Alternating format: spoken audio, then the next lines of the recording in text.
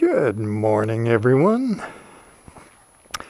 I have a little bit of news on my bike here. I'm in my attempts to get a little more from it, upgrade this and that here and there.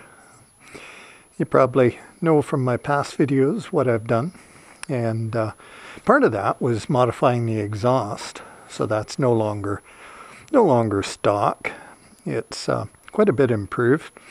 But I've decided to step onto the dark side and join the aftermarket exhaust crowd.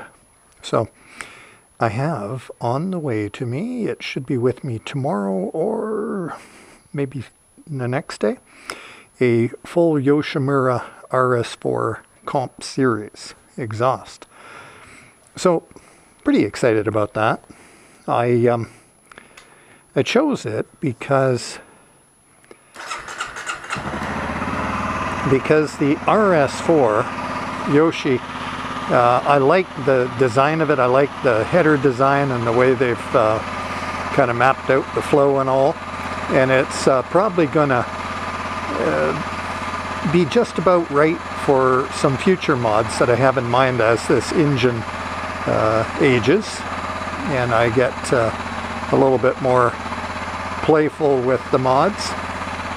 So yeah, well, this is the stock exhaust, the way I have it.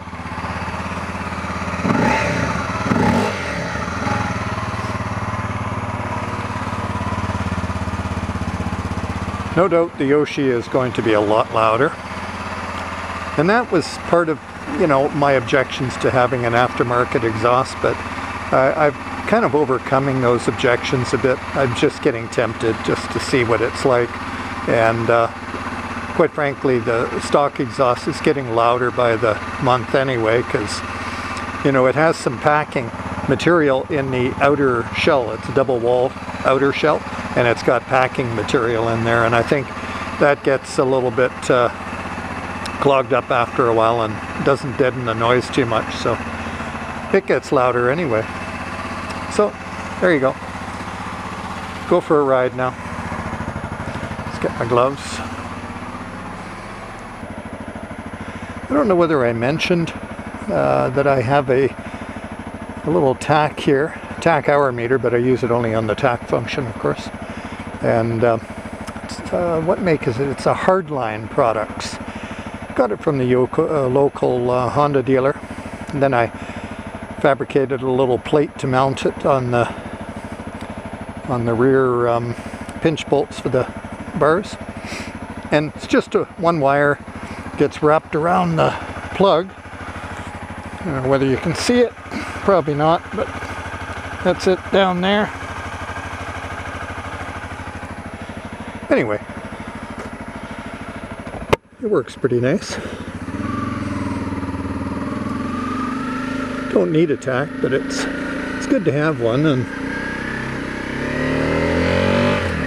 lets me know where the revs are. Comes in handy for tuning the engine, trying to get the most out of it.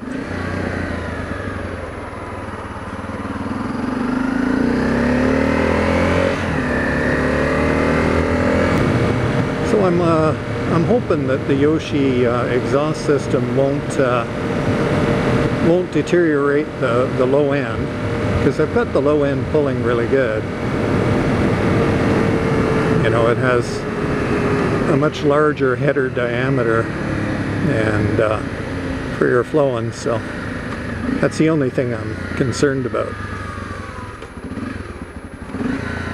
One of the other reasons I chose the Yoshi system is just talking to people who have owned one or do own one on this bike, and I was also talking to Dobeck, the tech at Dobeck, makers of the fuel controller EJK, and he was saying that the Yoshi system was one of the best that they have tested on that bike, so the CRF250L. So that kind of confirmed some things for me. It's a little more expensive than FMF, but I got what I think is the best price possible from Canada's Motorcycle, and free shipping, of course. So I'll be doing some reviews over the next little while. Obviously I'll review the Yoshi system, and I'm gonna do a few reviews. Let's see, I'll do one on new helmet, the new Fly Tracker helmet that I have, that I slightly modified to remove the peak and so forth. So I'll go over my camera setup on that helmet and mic, and gonna review my new riding gear, my jacket and pants. Might review some ear protection, yeah, things like that. So you can keep an eye out for that if that interests you at all. So that's about it for today. Stay tuned for the Yoshi update. After I get that installed, I'll do a little video, share that with you guys, see how I like it. In the meantime, ride safe, have fun.